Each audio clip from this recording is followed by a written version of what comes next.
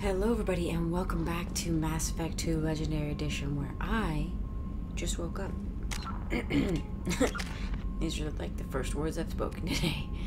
But yeah, I need to play some more of this video game, because despite me being very productive this off session, I haven't played very much of my video games.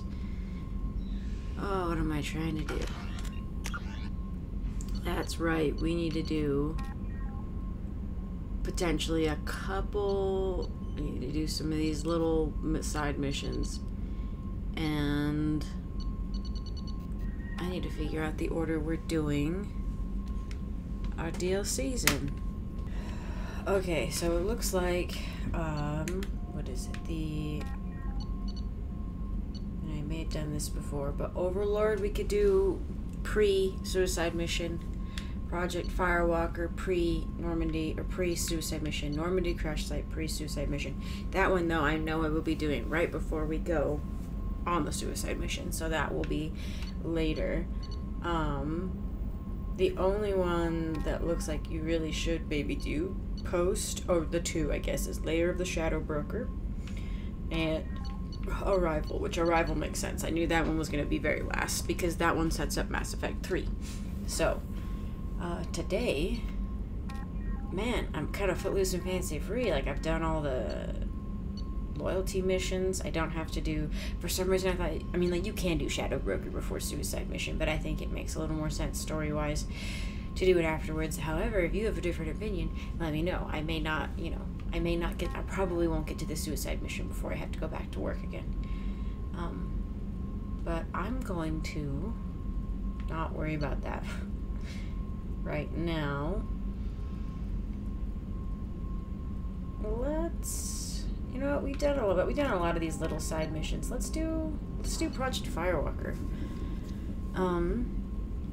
Cerberus Project Firewalker has reported that a survey ship has gone missing near the planet Ziona. The ship was carrying researchers and a prototype planet-side exploration vehicle when it went missing. Cerberus has asked that the vehicle be recovered and that any signs of the whereabouts of the researchers be reported. So this is the Hammerhead, and it will replace, essentially for these missions, it will replace the Mako. Yes, let's go do that. Arrival, by the way, is the one that we got from Admiral Hackett pretty early on to rescue Dr. Amanda Kenson from a Batarian outpost, but like I said, I guess you could do it whenever, but it kind of makes more sense to do it story-wise, to make more sense to do it at the end, and then, like, kind of, you know, you'll have a couple months reprieve before the repercussions of your, like, maybe like a month reprieve before the consequences of your actions come get you. Let's go. We talked to Legion after his mission. Everybody should be good. We might actually have more from Samara. Let's go see really quick.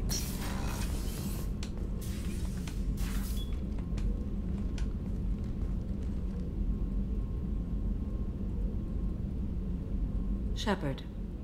Anything new? There is something I've wanted to tell you. I've done many things in my lifetime. I thought the galaxy held nothing new for me. Since joining you, I've realized how much more there is. Well, dang. You must have seen many things in your years of travel. As a maiden, I served as a mercenary. I fought tyrants and pirates. I experienced everything the galaxy has to offer. As a Justicar, I saw parts of Asari space few know about. I destroyed villages and saved cities. I even fought a Spectre. Why did you fight a Spectre? A Turian I named knew it. Nihilus. He may have been on council business, but I witnessed him kill an unarmed civilian.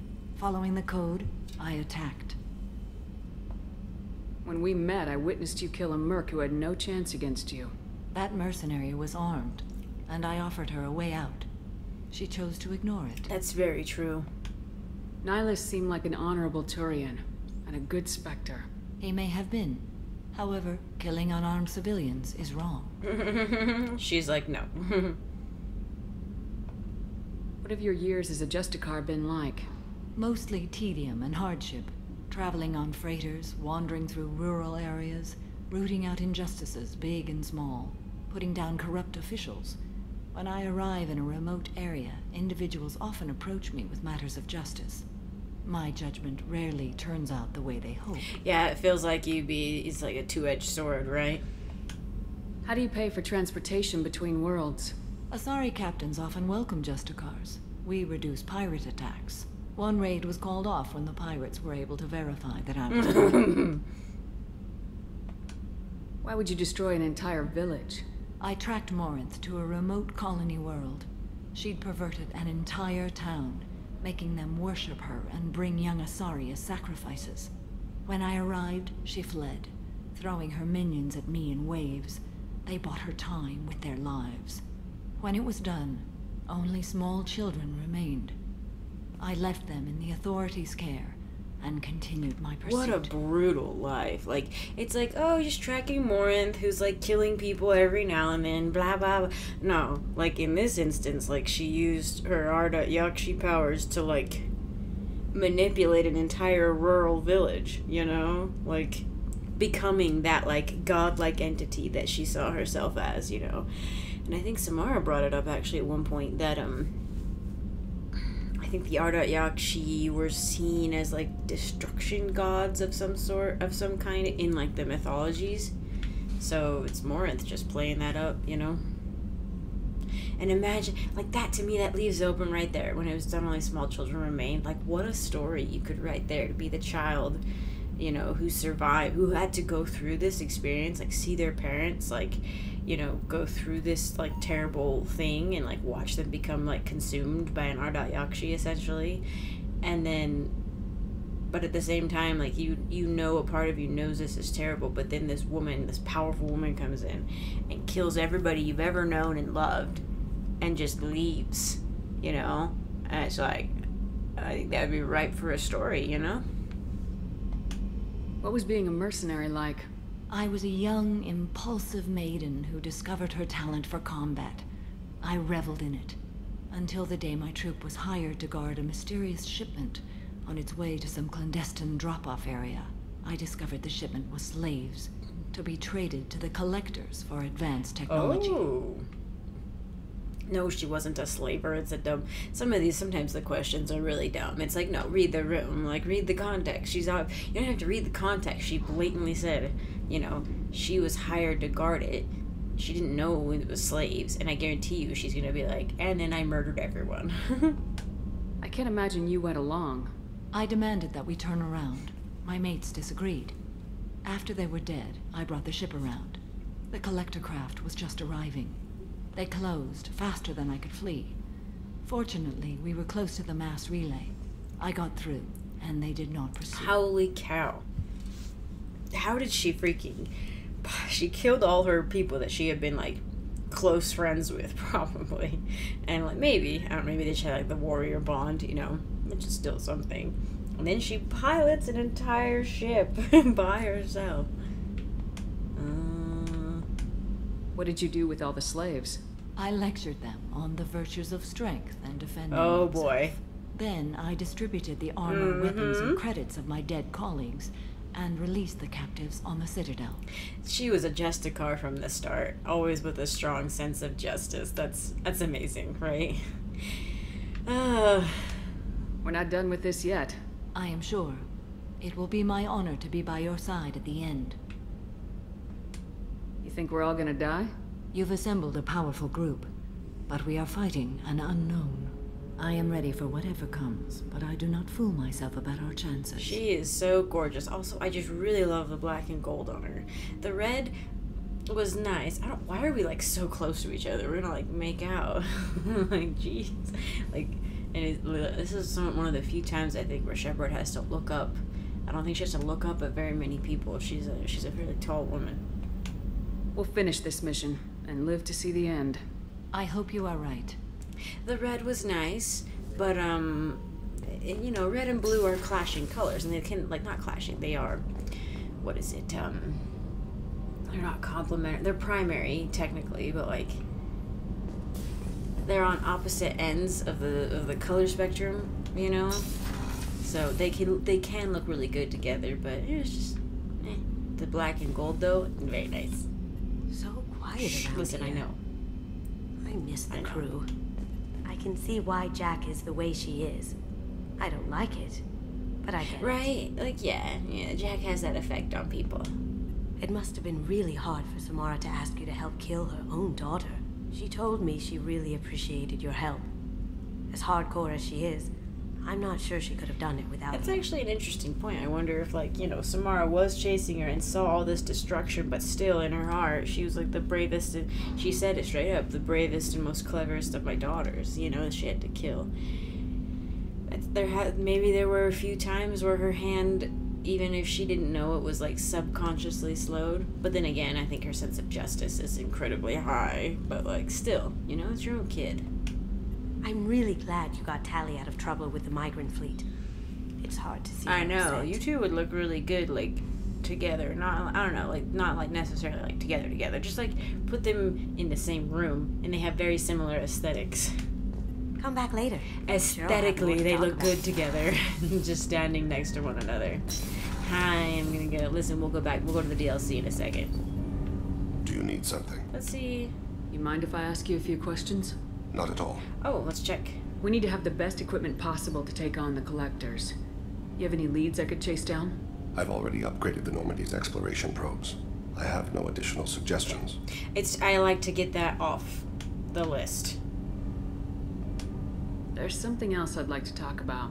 You have but to ask, Siha. Have a few minutes to talk? You needn't ask. Time for me is short, Siha. But any I have is yours to take. How are you feeling? No worse than ever. You needn't worry. And you are well? So I don't know. You can't. Dang it! It's not looking at him right now. I may have pointed it out before, but he has the boob window, right? Let's see. No need to worry about me. How are you holding up? So I'm looking forward he's got to the this end of the collar mission. here, It has been many years since I felt I could relax. like the anywhere. white one. But that is actually below that for a while. I thought that was just like maybe like a sheer part of his shirt, but it is actually an opening, right? Like it's just a cut. It's like rectangle in the cloth, and it is apparently in the design. It is specifically because he has this like lung disease essentially, and it's supposed to it's supposed to make it so that it's easier for him to breathe. It doesn't constrict his lungs. What is the way they said it? Where it didn't make any sense at all, right? Because it's like just because like the freaking skin on your chest is exposed doesn't mean it's gonna make it any dry. Because he has that thing where like he needs to be in a drier place because if he's in any sort of like humid environment, it's excessively hard for him to breathe. So it's to keep his chest dry. So that he can breathe easier. I just saying it like that though is like that's not how the lungs work. It's not. You're not breathing through your skin. At least he's not. Some species do. He's not breathing through his skin. Anyway, it's just really funny. I spent 2 years dead. Every moment seems irreplaceable now. I spent 10 years dead. I understand the feeling. Strange that I should only reawaken now, when there is so little time left. It's my heart snapping into 60,000 pieces. Okay. It's just... I don't think we should have anything... Sorry, we are going to do Firewalker, but I really, really quick want to check some of these people out. Commander, what can I do for you? Anything I should know regarding the Normandy? EDI has the Normandy running as efficiently as when we had a human crew. I doubt we'll see AIs replacing humans anytime soon, but at least we'll finish the mission. Do you have a minute, Miranda? There's a lot to do, Shepard. Maybe another time. I'll let you work. Of course, Commander. I just want to make sure we get everybody Gucci. I'm like, oh, Dr. Chuck was. Nope, I made a terrible mistake. To be fair, spoilers for people who don't know, for the next 5 seconds, Chocwas is the only one who makes it in the end. Shepard, need me for something? No, I know we're good with Talk Garrus. to you later, Garrus. I'll be here if you need. If I chat with him, I'll sit down in this dress again, which is a bad idea. I'll manspread in this dress, which is a bad idea. I love that they don't make her sit. And, like, that's the thing in this game, too, is, like, sometimes it's a little annoying when they don't change, like, the walking animations in certain games. But, honestly, in this one, like, Shepard is trained for battle. Like, she doesn't... The male and female Shepard have the exact same walk. It's not like... You know, Shepard's like willowy walking, you know, she's like, and she sits, and she like, her legs are out, you know, she's just like, she's balanced. It's not like she's like trying to take up the space. She's just a balanced individual. And so I do like that, like, especially in this military situation, like where she's like, you know, a military woman. It wouldn't make very much sense, say, for my Dalish elf in Inquisition. I'm just gonna edit all that out. Please, future me, just edit that out. I'm just going off on a huge tangent. Okay, tangent done. Hopefully I edited it out. I'm gonna talk to Zaid now. Back for another lesson. I knew this girl once, Asari. Good head on her shoulders. We had this whole thing going until she sold me out to the Blood Pack.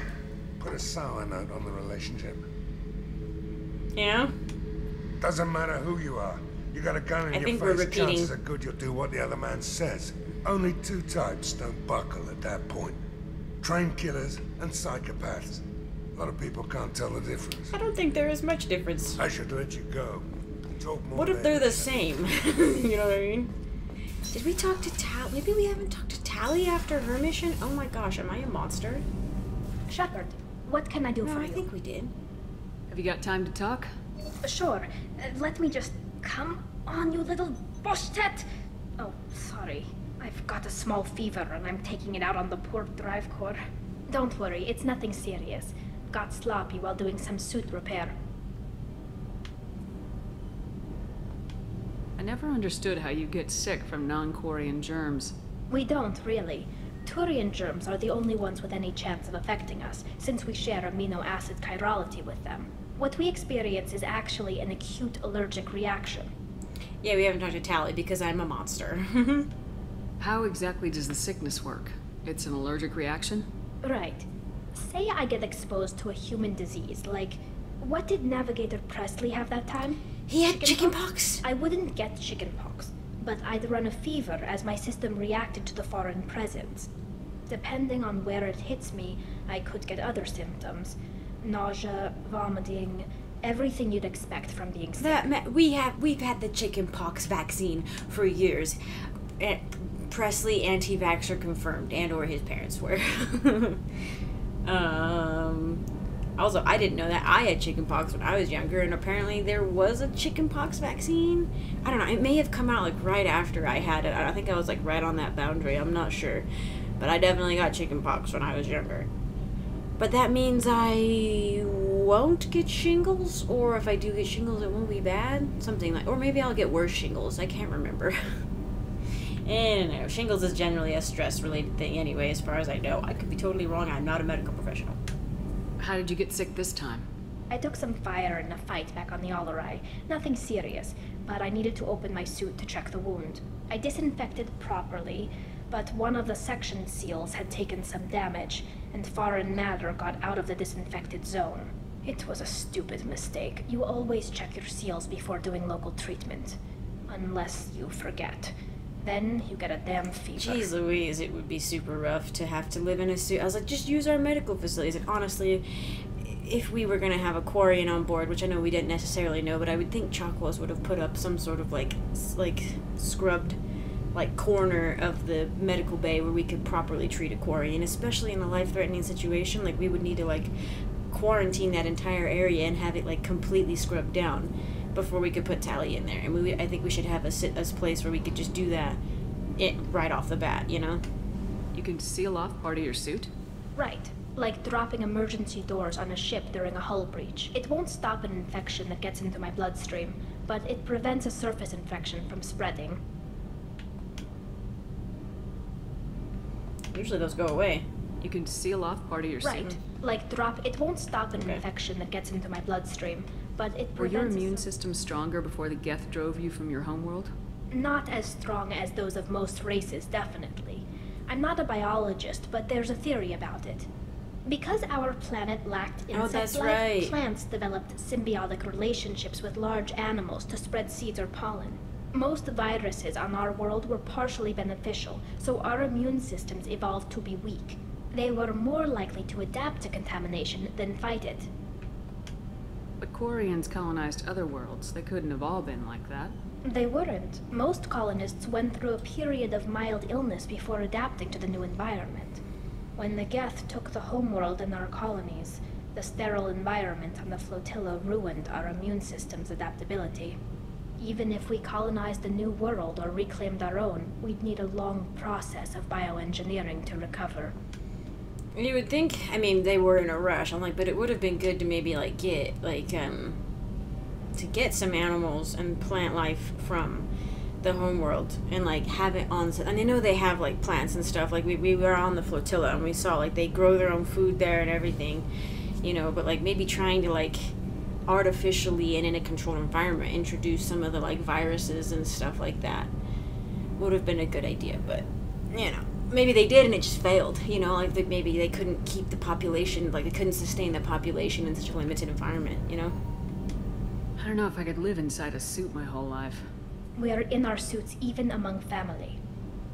The most intimate thing we can do with another Quarian is link our suit environments.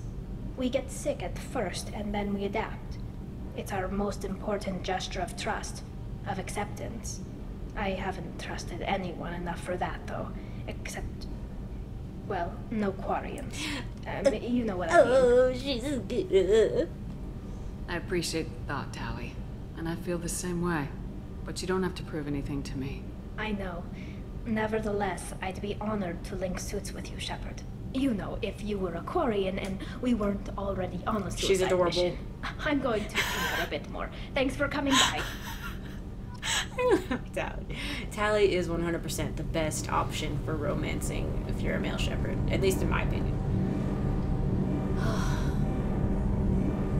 You know, someday maybe I'll make like an hour-long video of just the... Because this actually has always been really relaxing to me. Sometimes I just play this game to come in here and like just chill